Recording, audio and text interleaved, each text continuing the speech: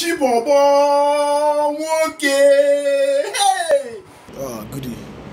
Goody, my brother. Goody, how you doing, my brother? It's Nigeria. I don't know what I say doing in Nigeria, bro. Nigeria is crazy now, bro. You have to come to South Africa so that you can make this money together. You have to come to abroad, bro. Also, you have to see the environment. I don't know what Nigeria is crazy, man. Also, look at the environment. Look at the area. Not too much, bro. There's a good life here. You live your life free the way you want it. Everything's gonna be alright, bro. You have to live in Nigeria. Nigeria is a country. Killings everywhere. People are dying. People are wasting their life for nothing. But you have to come here, man. There's money here. You can make money together. I should come over. Man. Whew. Okay, no problem, bro. I'm packing up. I'm already packing up. I am packing up, bro. Bombing, nepotism, holy war, tribalism, and then gunning. Oh no, and I'm happy with that. I'm leaving this country for good. I have nothing left in this country. I'm working to South Africa. I'm working to Saudi. I am leaving this country.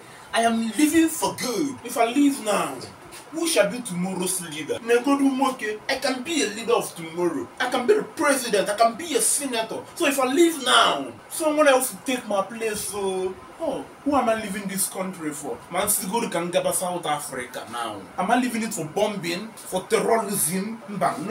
Am I leaving it for gunning, for kidnapping? Who am I leaving my dying country for now? My country seems dying beyond repair. And it's not good for me again. We don't feel safe in this country. We don't even find happiness. Just going on the road, you could be kidnapped. If I leave now, I'm in South Africa. But my people, my mama, my dad, they are here. Our family, they are here. And my country itself, the country is just here. But I need to leave. I need to go, I need to leave, I need to leave, I need to leave, I need to leave. But should I actually leave? Or should I stay home? Yes, I'm leaving my home. I'm leaving to make a change. I'm leaving to create a difference. I'm leaving to be the better person I ought to be. I'm leaving to change things around. If you all stay home, if you don't leave our comfort zone, if you all stay and feel like it is not my burden, it is not your burden, our country will keep dying. Our country will keep being destroyed.